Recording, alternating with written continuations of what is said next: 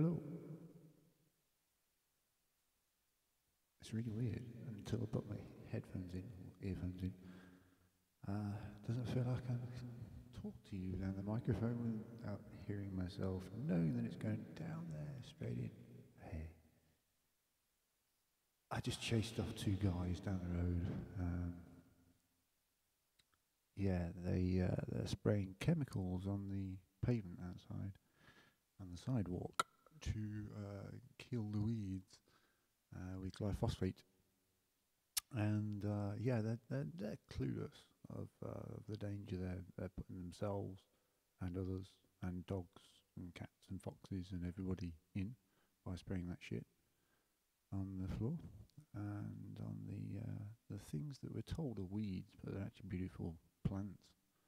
And hey, look at dandelions and look at the research into I think it was a Chinese dandelion root killed 90% of cancer cells in a scientific study.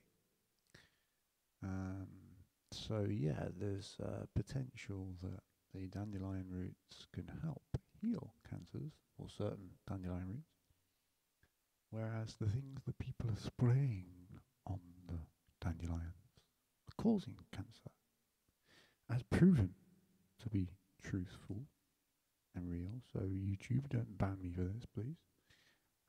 Through the Monsanto case in America, where a guy was using WEEDKILLER, contracted cancer, and took Monsanto, the manufacturer of that said cancerous chemical, to court, won millions, or if not billions of pounds, hundreds of millions of pounds compensation.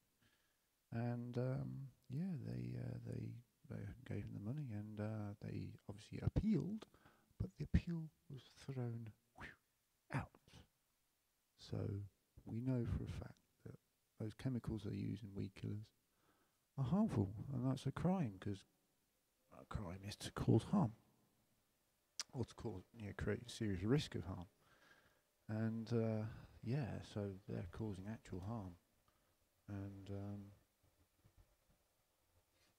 they don't particularly care for any solution either, because most of these people that use those weed killers are ignorant. However, if you're using those and you're not ignorant, check this. You can use Epsom salts and vinegar and biological washing up liquid mixed together in the right quantity. So check it online, and you can make your own ecological weed killer if you want to control those slightly more invasive plants. You just use something that's in harmony with nature. Or elbow grease, that's in harmony with nature as well, because these dudes walking around, if they were to actually sweep the ground instead of spraying the ground, a little bit more physical effort, it would scrape all the little seeds away and keep the dust away that feeds the seeds and feeds the weeds.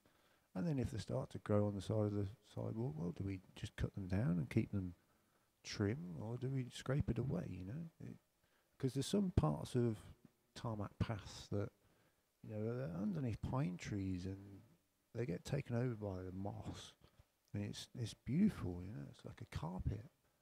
And it's just nature showing a beautiful way of carpeting that path that had been put there out of disharmonious tarmac.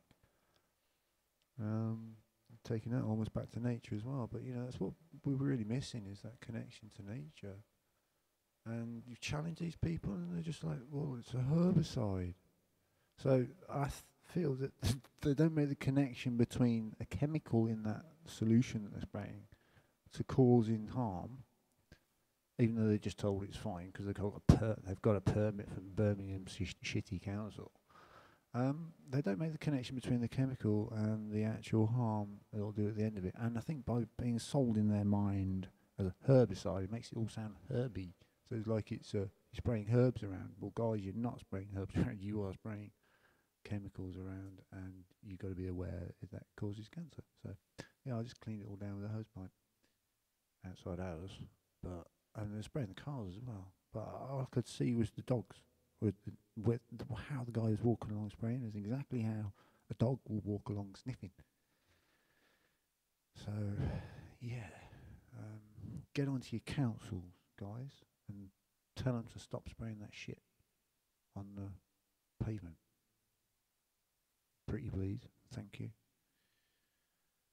But yeah, hey ho, that's that. I'm gonna play some music. Oh my god! If I could screenshot the phone. What time is it? 11:11 and 22% on the battery. I'm going to show you.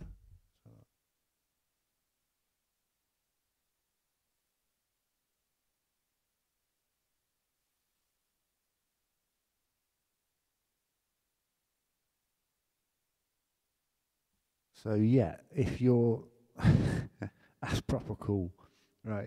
If you haven't ever experienced numerology like that in your life before, well, you have now through the old nutter here. So yeah, so that's so cool. 11 plus 11 makes 22. So there's some logical numerology now. 11 is the awakening code of consciousness, according to nearly every single spiritual soul that I know of.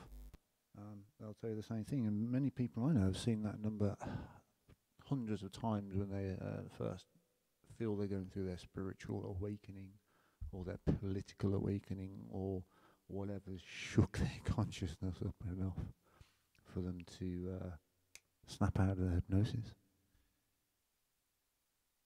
That was a spell I just cast upon a few people there. Snap out of the hypnosis.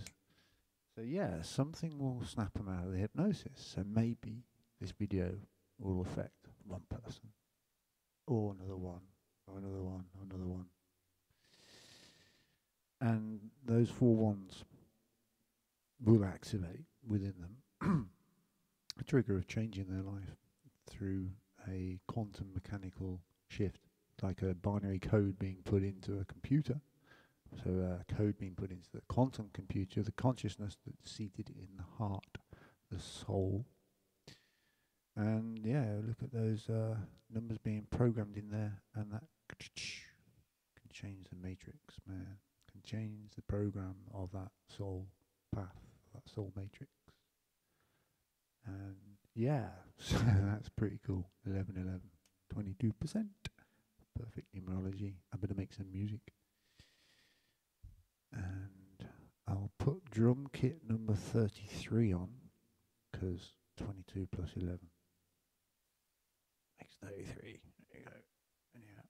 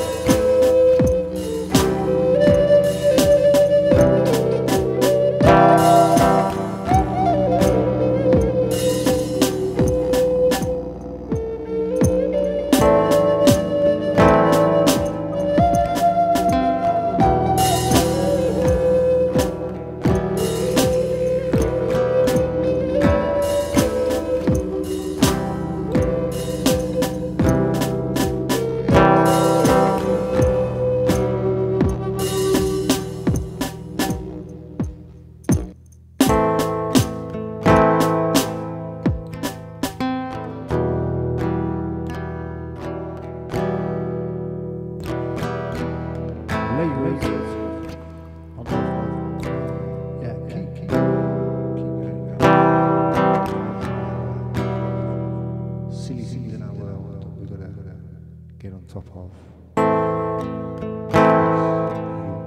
With love and passion,